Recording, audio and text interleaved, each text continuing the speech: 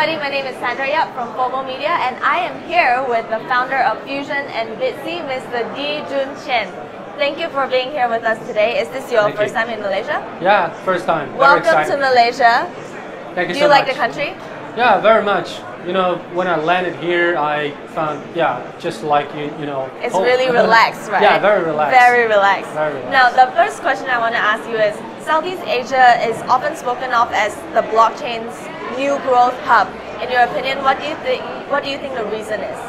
We can tell from today's event. You know, so many people joined this event because a lot of people, they are excited about the blockchain technology, and new technology always get into real business in some area who really have passion about that. So that's why I think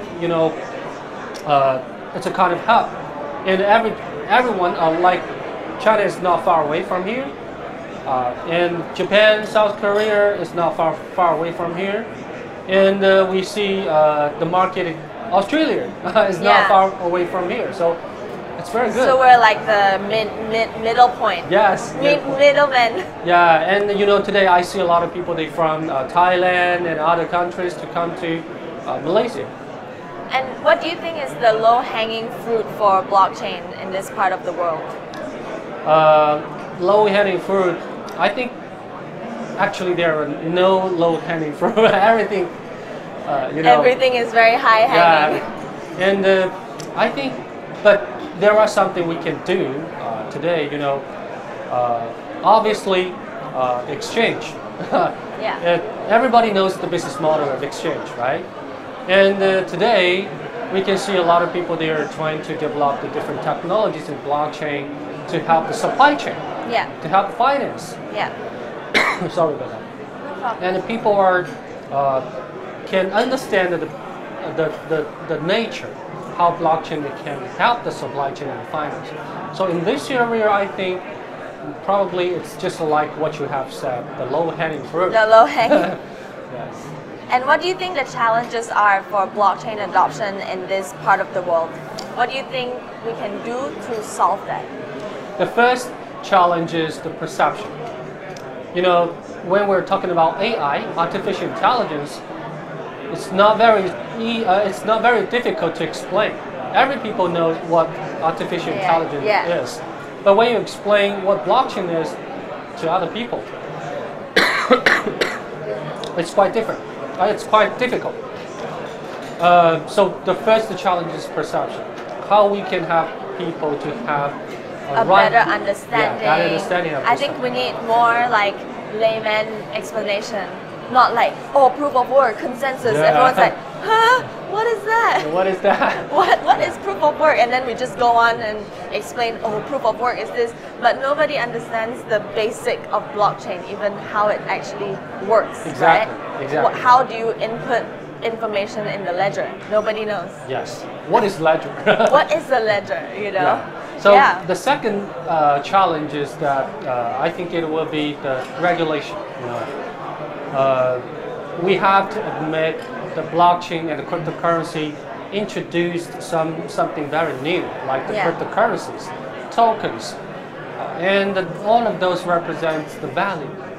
And when we're talking about a value, it will refer to finance, right? So finance is always the highly regulated industry, no matter where, including Malaysia, China, United States, everywhere. It's highly regulated industry. So maybe this is the second challenge. We have to have a very good regulation to rule all of this industry to develop in the future. What do you think of the recent trend of security tokens? Because everyone is talking about, the next wave is security tokens. What is your opinion of that? That is good. Security token means, security is something has already been regulated. Yeah. So when people are trying to tokenize the security, that means they will follow a kind of regulation. Then once it is regulated, then that will be very easy to adopt. How about in China? Like, is security tokens Yeah, legal there? Security is, of course, security is legal, but security token has not been explored. Many people they are trying to try this way to have it regulated. Are they looking into that right now, or You mean the government? Yeah, the government. Yes. Yeah. The China government is really very smart. They have already looked into this industry, 3 or 4 years ago. The central government, they look at the cryptocurrency, they try to study, is that possible to issue the digital RMB in the future? So they are really very smart. Now let's talk more about Fusion. Yeah. Fusion is an opening of like a new era of crypto finance for the Internet of Value. Do you mind just introducing what Fusion is to us? Fusion is trying to solve two problems. Yeah. The first problem is interoperability. No matter in the real business world, like in one bank or in one country, or even in the cryptocurrency blockchain world, we see Bitcoin or Ethereum, they are silo system. Bitcoin cannot be sitting in one smart contract with Ethereum token. And one bank is not able to ask another bank to do the ledger booking for them. Yeah. So the value system, they're separated, they're siloed. What Fusion is trying to do is to solve the interoperability problem, to have all of those value ecosystem to running on one platform. That's why we developed a couple of different technology like DCRM, to have all of those tokens to running on one platform, to connect the value ecosystem together. That's why we position Fusion to be a value connector. And the second problem where Fusion is trying to solve is the automation of finance. In finance world today, if we want to exchange value, like, if we want to exchange one fiat currency to another fiat currency, we need to rely on the foreign currency exchange. Yeah. If we want to exchange the stocks with fiat currency, we need the stock exchange, right? Yes. If we want to exchange the finance derivatives with fiat currency or other things, we need the financial institutions. So we always rely on the third party to use the manual way with a very high cost and the low efficiency to do that. And it takes a long time as well. Yes, exactly. So the second thing Fusion is trying to help is the financial automation. With Fusion's help, we can imagine in the future there could be some smart contract represents the derivatives, which can involve more than thousands of different parties in one smart contract, and involving more than thousands of different assets, including fiat currencies and some other digital assets, cryptocurrencies. Maybe all of them they can sit in one smart contract and make them automated. So will you be working with banks and all these foreign currency exchanges to kind of bring all these services together? Yes, this is one of our strategy. We are in conversation with governments, financial institutions, fintech companies, and the blockchain projects. One strategy of Fusion is to enable them, maybe they're not big fan of public blockchain, so we can enable them to use an alliance chain, but with the technology provided by Fusion, like DCRM, time lock function, and the universal account number function, to running using to running in on their platform, and they can try all the function on Fusion.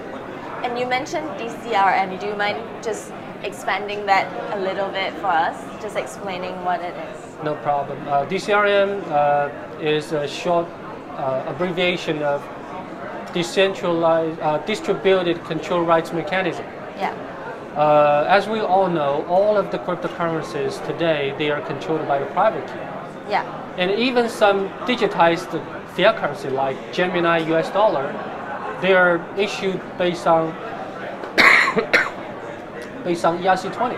Yeah. So that means they are also controlled by the private key. DCRM means, starting from Fusion, we can not only have the different nodes to help us to book the ledger like Bitcoin, Ethereum. We can also rely on the nodes to help us to manage the assets outside of our blockchain. Oh, wow. Okay. Like Bitcoin, Ethereum, Gemini US dollar, Paxos, digitize the US dollar, or any other digital assets. That's awesome. Yeah, they can log in and running on Fusion, but the control rights will be managed. The custody, the assets itself, will be in custody of a bunch of different nodes, not rely on the centralized system. Yeah. Awesome. Okay. And when are we expecting, a new release or the new exciting news from Fusion? Yeah, I think very soon. Yeah. We are executing our 90 days plan starting from early September. We're going to have one strategy as our public blockchain. We will ask our community members to participate to test the different functions for our public blockchain, like DCRM function, like time lock function, like staking with the time lock Fusion, wow, like universal account number function. We will ask our community members to help us to test. And on the other side, we are also engaging with a lot of different institutions. Just as I said, governments, financial institutions. Yes, we're in conversation. Amazing. Yeah, we're in conversation with Well, we cannot wait. Where can we find out more about Fusion? One is the website, yes. Official website, fusion.org. Fusion.org. Yes. If you want to find out more about Fusion, go to www.fusion.org. And you can also follow the my personal Twitter. It's DJ Qian Fusion. DJ Qian Fusion, just one word. Yeah, okay. And also anyone you are interested in Fusion, you can follow the Telegram channel, Fusion Foundation. Fusion Foundation. Yes. Awesome. All right, I'm gonna put the links down here, and thank you so much for being with us today. Thank you, sir. So good talking to you. If you like our video, please also subscribe to FOMO Media, and thank you for watching. Thank you.